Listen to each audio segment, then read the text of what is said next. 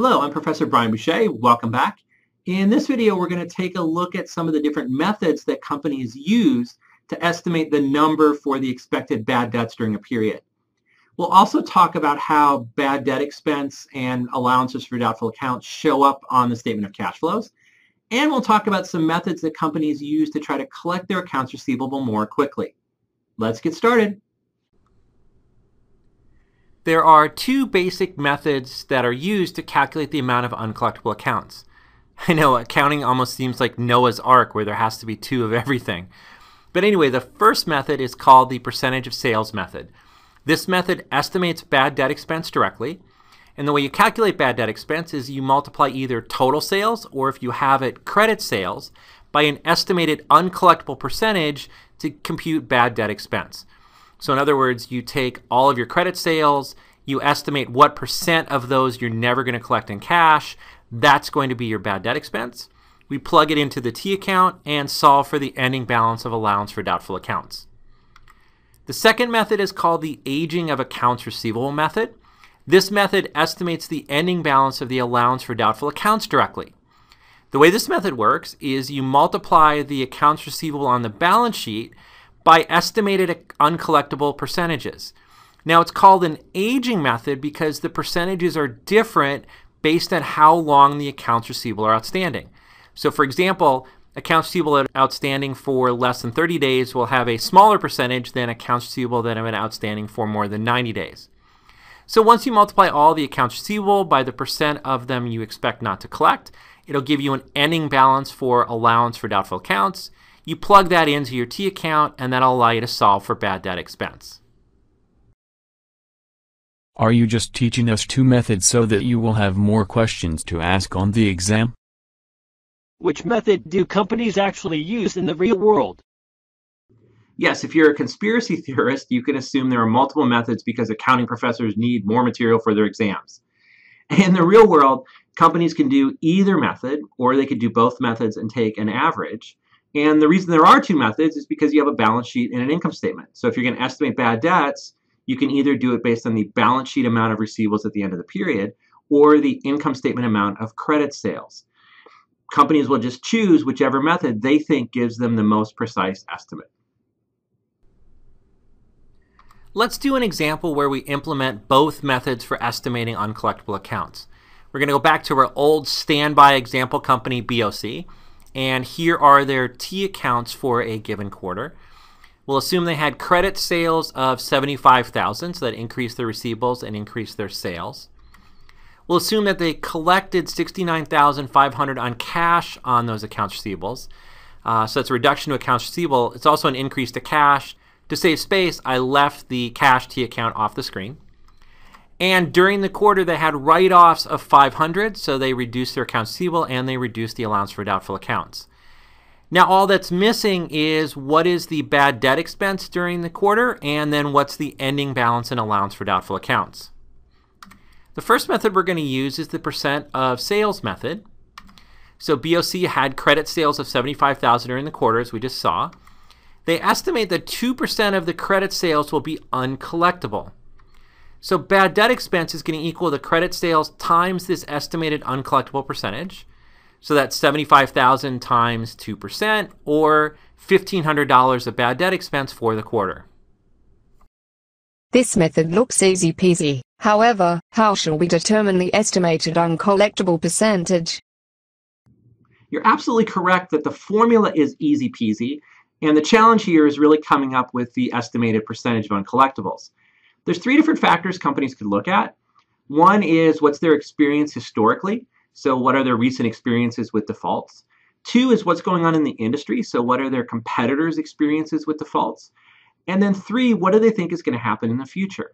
This is ultimately a forward-looking estimate.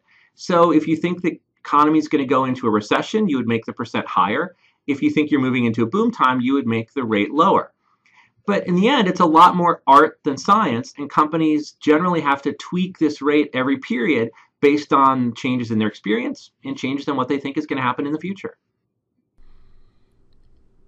Now that we have bad debt expense, we can calculate the ending balance for the allowance for doubtful accounts. So we plug in the $1,500 of bad debt expense, add that to the beginning balance, subtract the write-offs, and come up with an ending balance of $2,100 for allowance for doubtful accounts.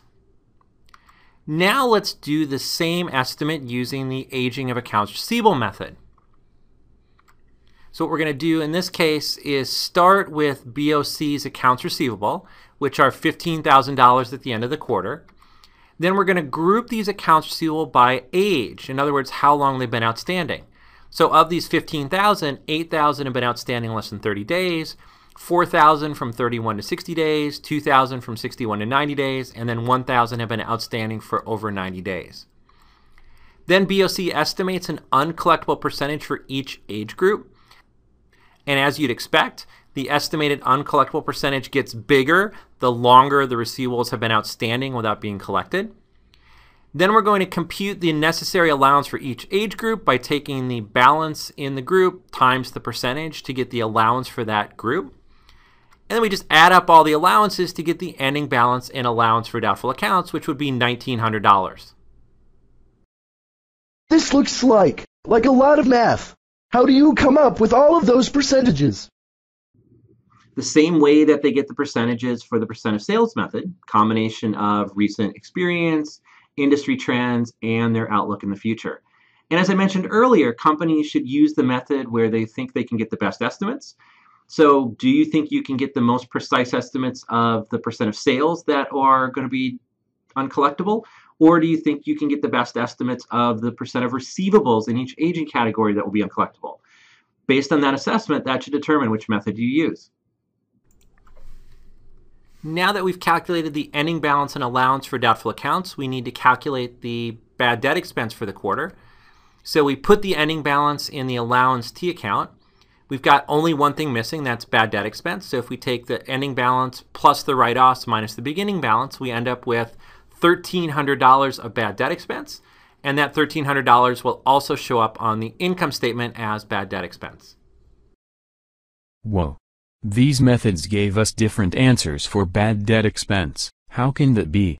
Bad debts are bad debts. Should we rejigger the percentages to get the same answer? Yes, bad debts are bad debts. But unfortunately, they're all going to happen in the future, so we can't know with 100% accuracy what they're going to be. We got $1,500 under the first method and $1,300 under this method. Which one is correct? Who knows? We could split the difference and go with $1,400. We could choose the method where we're more comfortable with our estimate. But whatever we do, we're going to be wrong because we're trying to predict the future. The key is that we make our best estimate today, and then we adjust our estimates in the future as we learn more from our experience, and hopefully we'll get better at this over time. That ends our example looking at the different methods for computing bad debt expense. Next, I want to talk about how accounts receivable and bad debt show up on the statement of cash flows. Obviously, cash collections of accounts receivable are operating cash flows. And then the bad debt expense, the write-offs, and the recoveries are all non-cash transactions. Now, when I say recoveries are non-cash transactions, I mean the part where we restore the receivables and restore the allowance, not the part where we actually recover the cash, because that's a cash collection. So anyway, there are two methods for how bad debt expense could show up on the statement of cash flows under the indirect method.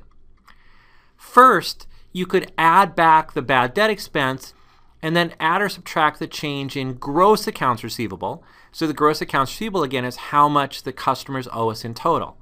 So the way it would look is we would start with net income. We would add back bad debt expense as a non-cash expense, and then either subtract or add the change in gross accounts receivable depending on whether it went up or down. The second method is just add or subtract the change in net accounts receivable. So that's accounts receivable net of all these non-cash amounts. So here you would start with net income and then just add or subtract the change in net accounts receivable, again, depending on whether it went down or went up, and that would get you to cash from operating activities. Both methods get you to the same place. The only difference is whether you separately break out bad debt expense or whether you just fold them in with the change in net accounts receivable. Dude, this is so uncool. Two methods again. How can anyone figure this stuff out if you cannot agree on any methods? Hey, at least there aren't 10 methods. So what's going to determine which method a company chooses to use is how big of a deal their bad debt expense is. For companies where bad debt expense tends to be fairly important or a fairly large number, they'll use the first method, which will allow them to show it prominently on the statement of cash flows. But for companies where bad debt expense is fairly small, it's not a big deal, then they'll use the second method. They'll just lump it in with net accounts receivable to save space on the statement of cash flows. We give companies two methods so they can choose the one that best communicates their important information to outside users. So although the two methods make your life more difficult, they make things better for companies, investors, and analysts, and anyone else that need to learn things from the financial statements. The last topic that I want to talk about are the different methods that companies can use to collect cash from their accounts receivable more quickly. So the first method is pledging the accounts receivable as collateral for a loan. So instead of waiting for the customers to pay you to get the cash, you could go out to a bank and borrow money today with those accounts receivable as collateral. Then you would still have the accounts receivable and you would have to collect those receivables so that you could use the cash to pay the bank loan. And the collateral is there because if you default on the loan, then the bank would seize the receivables as collateral. Now in this case, the company is taking the risk of collection, which they may not want to do. So there's another way that reduces this risk called factoring. Under factoring, what the company would do is sell the accounts receivable to a bank at a discount, and that discount would reflect both an interest charge and the risk of uncollectability. So let's say you had $1 million in accounts receivable. You'd have to wait 30 to 90 days to collect that $1 million. Instead, you could sell those accounts receivable to a bank for, say, $950,000. You get your cash right away, and you don't have to worry about collecting the receivables. Now, the reason the bank is paying you $950,000 instead of $1 million is that part of that reflects an implicit interest charge because now the bank has to wait to get the money back, and part of it reflects the risk of the receivables being uncollectible because the bank is now taking on that risk. And the longer the term of the receivables, the bigger the discount would be because there'd be a higher risk of not collecting them. So for really long-term receivables, companies will sometimes do what is called a securitization. Under securitization, the company sells the accounts receivable to a separate legal entity called a variable interest entity that's created for the sole purpose of securitizing the receivable. The VIE then borrows money from the investing public and then uses the proceeds to buy the accounts receivable from the parent. It's actually just like the first two methods. Instead of borrowing from a bank, you're borrowing from anyone in the investing public that wants to buy a share of the securitized receivable. Excuse me, but what the lamb are you talking about? What does any of this have to do with the price of fish? It doesn't have anything to do with the price of fish. Is that some kind of New Zealand expression I've never heard of before? Anyway, I realize that securitization is beyond the scope of the course. I teach it in my second year elective at Wharton, and it's incredibly complicated. In fact, I think I had to teach it for about 6 years before I fully understood it myself. But I think it's important to at least touch on because I would argue securitization had a pretty prominent role in causing the financial crisis of 2007, 2008, and 2009.